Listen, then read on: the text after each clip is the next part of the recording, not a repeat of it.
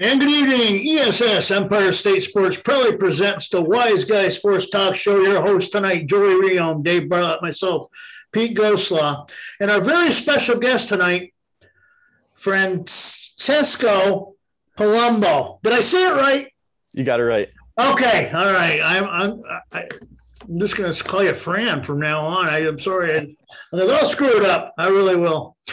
So just to let everybody know, world infamous, well, to us anyway, did a little a video of that anybody can watch on YouTube. We will also post that tonight, or when we post this, we'll post your video also along with it, so everybody can watch.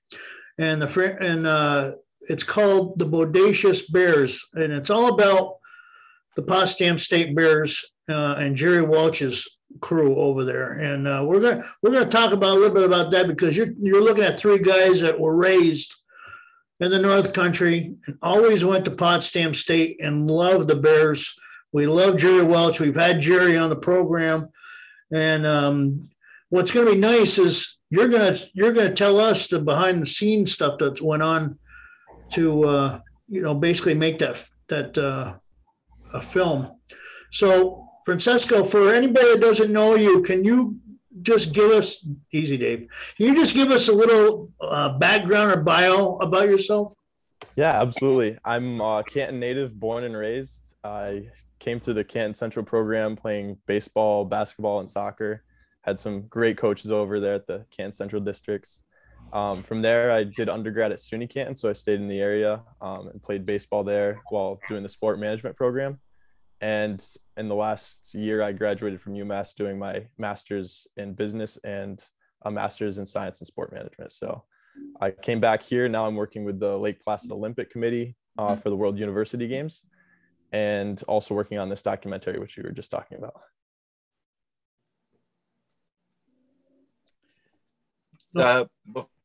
Go ahead, Pete. No, go ahead. I'm trying to do this. Go ahead. Francesco, talk a little bit before we dive into the documentary. Talk a little bit about your time in high school, some of your coaches, and the fact I thought I saw your name kicking around social media posts and Facebook or newspaper clippings. Did you help out coaching baseball this spring? Yeah, I actually just coached modified baseball this season with Coach Mendy. He's in his last season, so I gave him a hand with that, and he coached me back in the day, which was a full circle moment there with him and such a great group of kids. We just finished a 12-0 season, so that was a pretty unique experience as well. But played baseball for him, for Coach Caulfield, basketball with Coach Porter, soccer with Coach Caulfield. So I mean, some great coaches to learn from and just have experiences playing in the North Country. And honestly, that's where a lot of the documentary ties into a lot of those experiences here in the North Country, and the rivalries, getting to know other coaches, other players. So that's really special. What year did you graduate from Canton? I graduated in 2014. 2014. Mm-hmm. So you remember playing against me then? I do, yes. And I ripped your heart out. I don't know about that. I think we beat you in the Lisbon tournament once, and then, we had some really good games though. Yeah, we did. We did have some good games. That's true. But yeah, I remember if you only played for Coach Porter. I just 2013, we won the Class C championship. Yeah, you did. Yeah. Yep. In a good close ball game, classic low scoring affair. So. Yep. We'll talk a little bit about.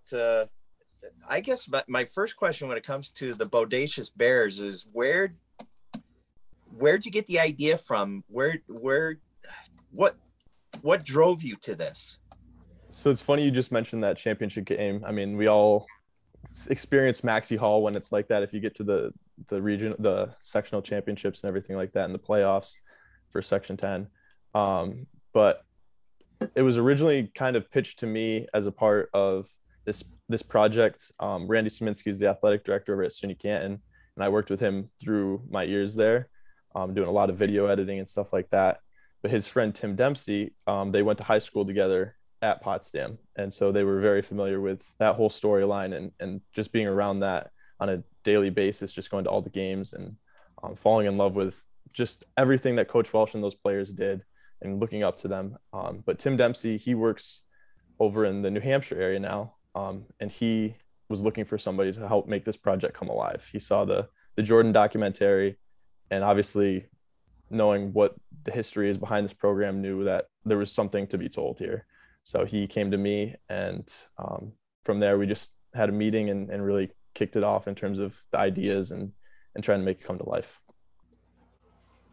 Where did you come up with the name Bodacious? I understand the Bears thing, of course, but that's quite interesting. So obviously it grabbed your attention, the name itself. But in terms of the era, there's a lot that comes from just the time period and some of the unique things. So there's a clip that kind of kicks things off with Keanu Reeves describing what bodacious means from that movie he was in, Bill and Ted. But I think it's a word that's kind of specific to that era as well. It was pretty popular then, and the alliteration with Bears, it just kind of grabs your attention and summarizes like all the adjectives that you can kind of put together in terms of the SUNY Potsdam Bears basketball program. I know we've had a lot of our guests from that documentary you did. We've had quite a few of them already on the show, which is nice, including the Big Cheese himself, of course. And how did you interview Jerry? You must have done some homework on Jerry prior to doing this? Definitely did a lot of homework. And then again, we've done probably 30 interviews to date at least. So just between the research I've done and getting to know all the characters that are involved with this story, you really get a great understanding of who he is. But then when you actually get a chance to talk to him, it's just that much more special. And so Coach Mitchell and I went down at the beginning of May together to North Carolina, met with Jerry and spent a couple days with him. He took us through Duke and everything like that, where he's currently working. And I mean, in terms of his energy and stamina, he was right there with us, and you could tell he brought his energy for us. It was a really special experience. Yeah, one thing we found out, of course, we've always known this, Jerry has a zest for life. And especially when he steps on a basketball court, you can always see he just goes that step or that little plateau further. And anytime he wants to talk basketball, and we learned that during our interview with him, he really brings his A game. So you must have found that real pleasant. I mean, that he opened arms to interview him. Oh, it was really amazing. And when we actually went to Duke, one of the cool things was that he teaches a class over there. So at the Duke facilities, they have like a Hall of Fame, which we walked through and stuff like that. And for each different team, for example, the golf team, he knew pretty much all of the members of the golf team who wins the national championship pretty often over there. He knew a lot of the basketball players who were in his classes, and he could tell you very specific characteristics and personality traits of all of them. And but the cooler thing about that was that it trickles down to not just all these top level athletes or all the amazing people he works with on a regular basis. He treats you like that too. And every interaction you have with him it makes you feel special, which is, I mean, very humbling. I'm gonna guess that nobody that you've reached out to declined to be interviewed for this show. So this hasn't really been announced yet, but nobody's been declining any interviews. And one of those interviews stems from the North Carolina region as well, and that's Coach K. So this is the official announcement, I guess, that there is video of Coach K, and he's got a 5-minute clip speaking very, very highly of Jerry and all of his accomplishments. So that was very special to see. Awesome. And I'm sure Jerry's maybe just in conversation, or maybe you even have this in some point of the documentary, but one of the things Jerry tells me all the time, told us on our show all the time, he reaches out to all of his players on a constant basis. He talks to Steve Babiars once a month, at minimum once a month. So that's why when I started thinking about this, I mean, you probably could have reached out to anybody that was connected with him, and they would have wanted to talk and help you out with this project. That's exactly how I saw it. I mean, we were just talking about the different people that were throughout his career, and he could tell you exactly what they're doing. Or it was insane, honestly, just to be able to read off a name off of my list, and he could tell you exactly what they're doing, what their career's been like. So yeah, like you said, he stays right up to touch with them, and those relationships mean everything to him and everyone around him. Was there a lot of I don't want to get too nosy about this, but was there a lot of expense and traveling involved for you, other than, I mean, obviously you went down to see Jerry, but how did you get most of your interviews? Yeah, so I can't stress this enough. Tim Dempsey is the man in terms of making all this happen and possible. He reached out to me and told me, whatever you need to do, let's make it happen. And that includes the travel down and stuff like that. It can't be stated enough how important he has been to this. And really, it's pretty much his idea. So I'm just the gear trying to make it happen. And everybody, like you said, is just so eager to help out any way they can. And that's also a big part of the community that he's built around him.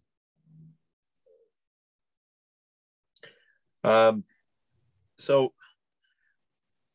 how long, I mean, from the time it was in your head to where we are now, how long have we been working on this? So the first time I was in conversation was last December. So it was like kind of the middle of the pandemic. The true extent of what we could do wasn't necessarily known. We thought a lot of it would have to be on Zoom, and fortunately we've avoided that. So we have pretty much, like I said, over 30 interviews in person, well over an hour each for the most part. And so it's like a year and a half at least now at this point of traveling and getting these interviews done and researching and everything like that. But now we've gotten to the point where we kind of have the storyline in place and all the narration points that we're trying to hit. So it's probably going to be about an hour and a half to 2 hours long when it's all said and done. And we've got about 45 minutes so far edited. So that's where we're at. That was my next question was, what's the duration of this? But you just said it. Mm-hmm. But people don't know that what in the background, how many hours you actually put into this, and then you have to edit it and crop and chop things. So how many hours total you think you're going to have before you even start editing? Must be, I mean, probably days worth. I was just looking at some file sizes and stuff like that for reference, but I don't think I could honestly tell you how many hours purely there are. I mean, I have a whole stack of DVDs of footage in terms of the 1980s basketball games. I have stuff on YouTube that I've still got to go through and look through. There are people reaching out from all over the place with footage, some cool stuff in the archives, and some sources that have still yet to be tapped. So I couldn't honestly tell you how many sources or the amount of hours that we have in the archives at the moment. And are you still adding? I'm trying to be a little bit more hesitant to adding right now, just because we have a really good foundation of stuff. And like I said, I want to make sure I'm getting everything I can out of what I do have. So, but we are open to people's archives if they have special footage that they know exactly where it is and how they can locate it. Definitely open to that. And we could also think about putting together some quick clips for the end as well. So if people want to contribute something at the end, that's also an option that we're kind of thinking about too. I mean, in watching the trailer, just, some of the faces because the trailer is just little pieces of this and that, but some of the names and some of the people in the trailer alone, just I'm like, man, I can't wait to see this. Yeah. And like I said, when you see really all the different people who are involved and how eager they were to help out, that's just what really makes it special. And knowing that that line runs deep and those people are in Jerry's corner and he's in theirs. So that's what it's all about. Yeah. Like Joey said, I can't imagine anybody that would, first off, have a bad thing to say about Jerry Welsh or let alone turn down an interview, being interviewed about him. I'll be when you finally get this released. So when you do release it, what's the avenue that we're going to be looking to watch it? Is this something if this is too nosy, but is this something you're looking to sell make some money off of, or is this just I want to make a documentary? I'm trying to prove myself. Is this something you want to do down the line, or is this just a one-time thing? I mean, what's going on in Francesco Palumbo, the director's career, going?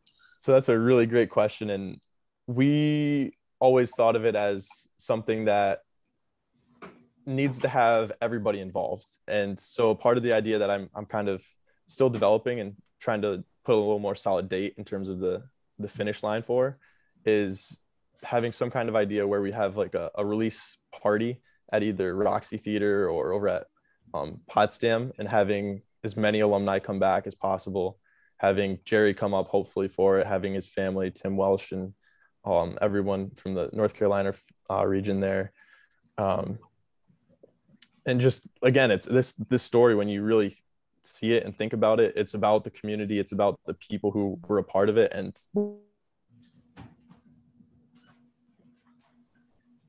event with a premiere of some sort. And that's kind of what's in my mind, and producing these DVDs as well to kind of get there so that the people can have it for a long term as a hard copy, and really doing a good job with it in terms of the credits, the titling and everything.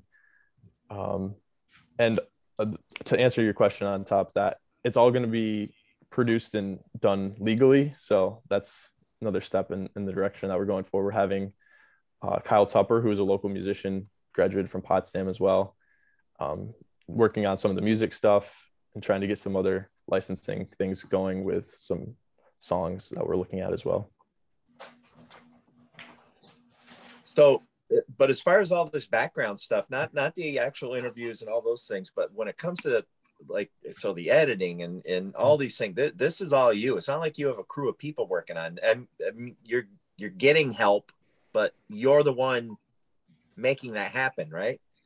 Yeah, in terms of the editing and everything like that, I never really got the full understanding of why the cast letters are so long, but it makes sense now. They have a lot of people who are needed to make these things happen, and it's just been me for pretty much all of it. So I definitely have gotten a deeper appreciation for that.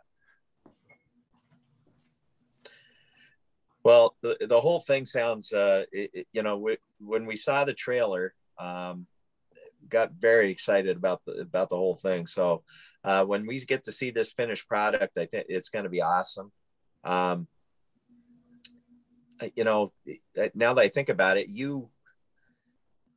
I get to play golf now every year with a lot of Jerry's former players, thanks to Coach Myrna, who's included me in on that. And it's just an awesome day of just going out and listening to stories.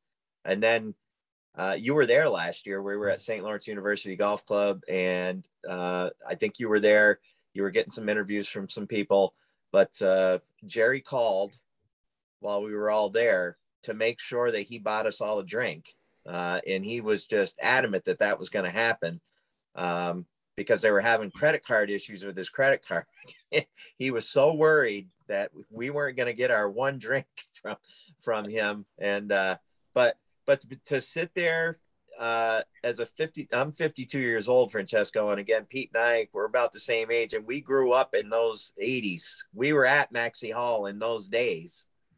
To be able to sit there and listen to his former players talk about him and revere him, and to go out and play golf with those guys, they love that man. And I am sure that you have seen that come from every interview that you have, the appreciation and the love for Jerry Welch. Yeah, definitely. And you spoke of the golf outing. I mean, that just by itself, how many basketball programs can say that 40 years later that they have so many alumni coming back and really supporting and just sticking together through the years. But besides that, I've been on a few Zoom calls with, for example, Coach Welch's birthday was in March, and they had dozens and dozens of players joining that just to talk to him, and he had a great opportunity to share some stories there. But seeing all the community, and like anytime you mention the storyline or anything that was going on, people like you guys were fans, and it just means that much to know that it's definitely caught the attention to make something like this happen, which is even more motivating to keep plugging away. Well, I'll be honest with you, I was a little disappointed. Was that the trailer was only 6 minutes and 20 seconds long, because I'm sitting there going, "It's over already." It was that good. I wanted more, so you got our attention. So anybody that gets teased, I don't think it's going to take much to tease people with that trailer, to be honest with you. So I think an hour and a half or 2 hours, whatever you're going to do, people are going to be glued to their seats, especially the ones that grew up through that era and saw all of that happen.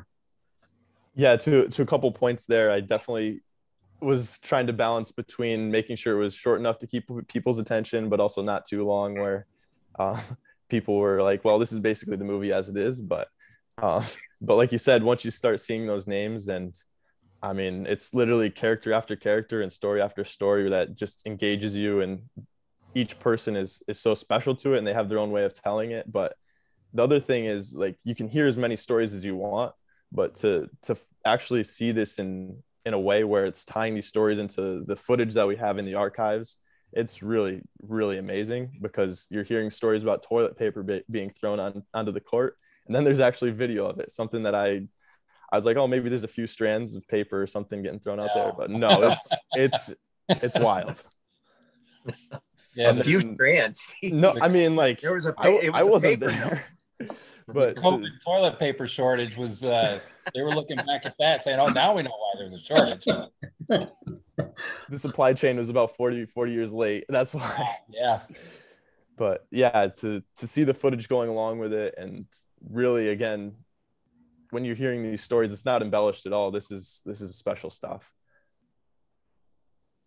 Well, and it's going to be great because, again, Pete and Dave and I, we've done about 110 of our shows. I'm going to guess 20 to 30 of them are SUNY basketball related or Potsdam State Bear related. And we always talk about what you just talked about, the spoons, the toilet paper, the newspapers, the newspapers, fans holding the newspapers when they're announcing the other, we saw it. And, to think that it's going to get relived a little bit, these three guys that you're talking to are pretty excited and can't wait for that moment when we can see this whole thing. Yeah. And again, to think again back to like even a Section 10 championship where the gym is packed over at Maxey, this is 10 times that with a college crowd involved, the community's involved. I mean, people were ecstatic to be there and to cheer those Bears on. For every game. Every game. I was just going to say, you're young. You're too young to actually to have been there and experienced it. But guys like us that were there that experienced it, and now they're watching this, then we're watching this, it gets the blood boiling again and excited to the point that, man, I remember that. I mean, I was there, and it's in the hair on my back and back of my neck just stands right up on some of those things. And I can't wait to see the whole thing. I really can't. Like I said, a damn 6 minutes, that's a tease. That's a terrible tease, but it got my interest. I'll tell you that. Boys, I'm thinking a ESS remote broadcast when it's unveiled. That would be great. Yeah, a live stream for people all over the country. Ourselves, but yeah. You guys definitely have an invite whenever we get that set. That is awesome. Just make sure it's done before November. Oh yeah, that's part of the planning. We're trying to get it done sometime in the early fall. That way, when students are coming back to campus, we could probably set something up and make sure, like, freshmen, they know what SUNY Potsdam's all about, and that culture that was once there, and really making sure that they know how special that tradition is when it comes to it. Is your goal to be done this year, or I mean, oh, you are? Yeah, I'm trying to be done by the fall for those reasons. And again, I know it's a sad part of it, but recently we lost Ted Bentz a couple weeks ago, and it kind of hits you with the reality of the situation. These people are getting older, and I would have loved to have had that out and make sure Ted knew everything that was going on into it. And I was in touch with him pretty closely Special guy, and really formed a friendship with him in terms of just how great of a guy he was and really caring. But again, that extends to all the players of the program. So I'm trying to get it done for the sake of that and making sure it's all encapsulated for them to see. Well, we would be honored to go up there and interview people on the floor. We did that with the Stanley Cup when it came north to Fraser Falls, and we were lucky enough to have set up shop right there, literally 20 feet from the cup, and we interviewed all day. We had a rolling, and we would love to do that again, especially in Maxey Hall, which is very near and dear to all of us. So we would love to do that. So see what you can do.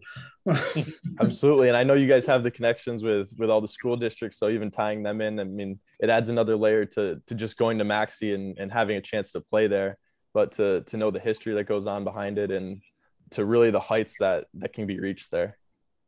And guess what, Francesco? Free of charge.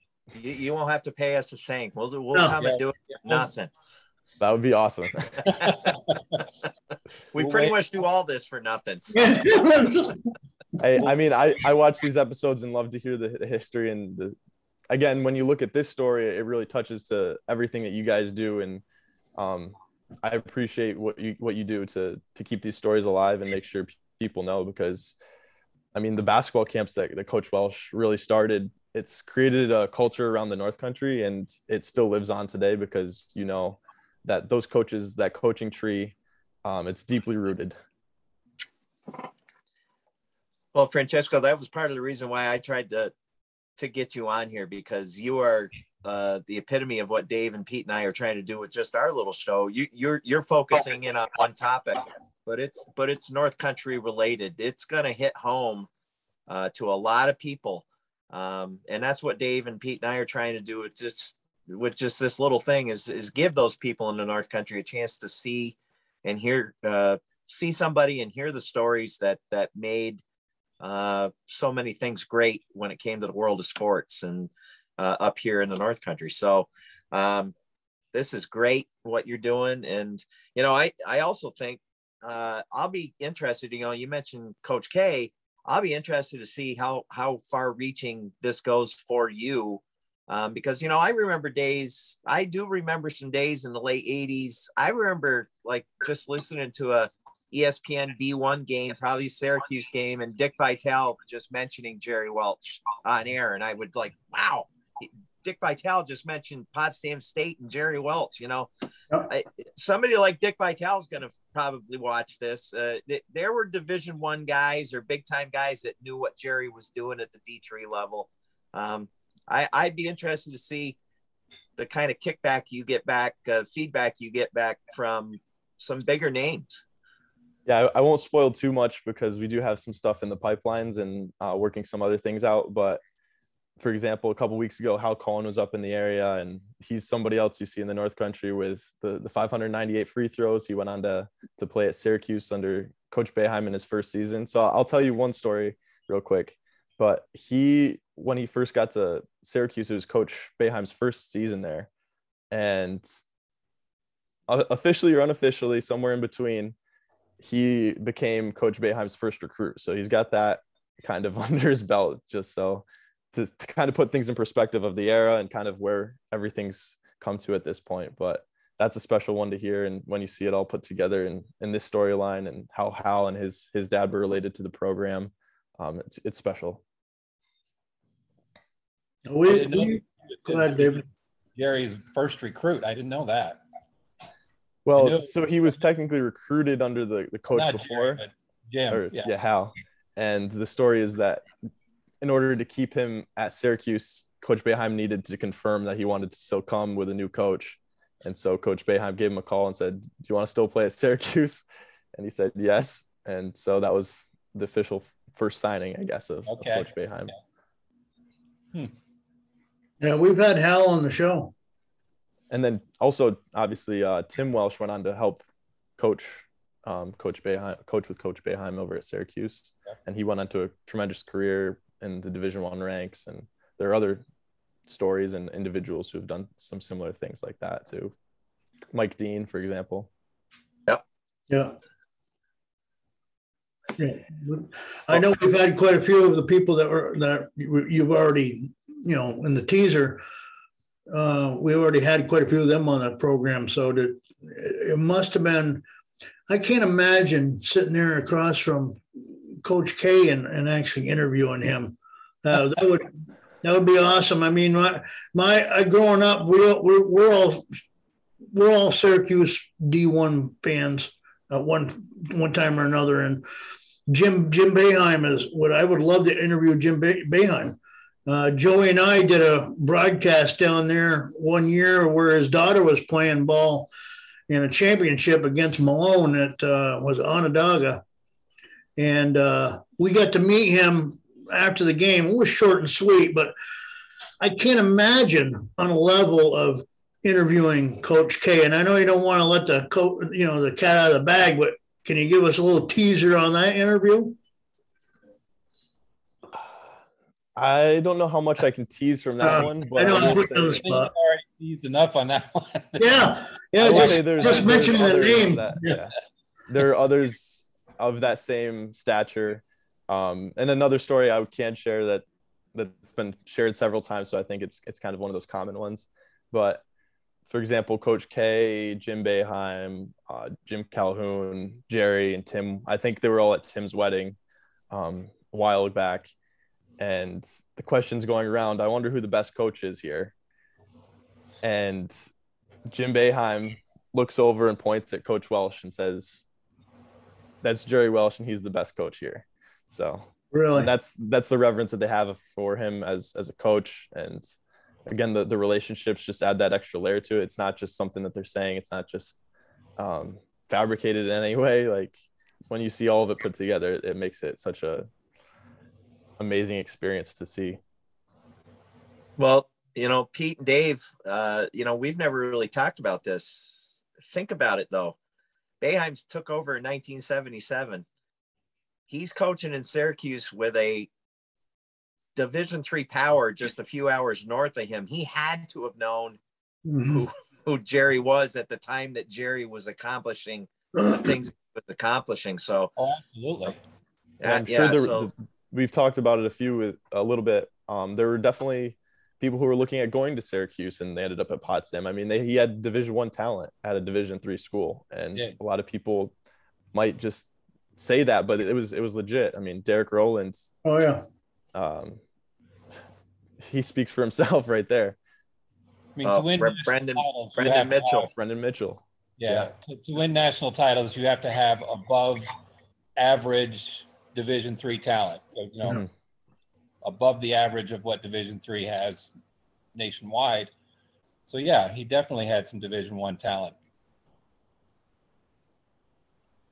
Francesco, I don't know how much longer we're going here, but I just want to say, you got the juices flowing, and I can't wait to see this thing. And here's hoping this summer the little group gets together again at the golf course. Maybe I can bump into you there with more stories.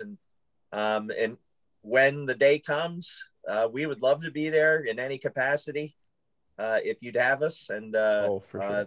It would be great. It would be an honor to be able to be there that day when you release the Bodacious Bears.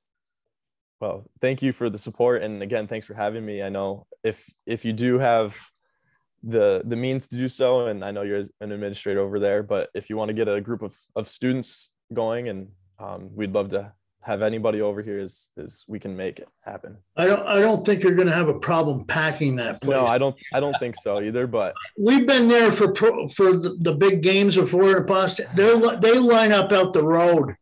Yeah. I mean, into the parking lot. So just to bring this and bring all the people back for that, I don't think you know what you're in for. I really don't.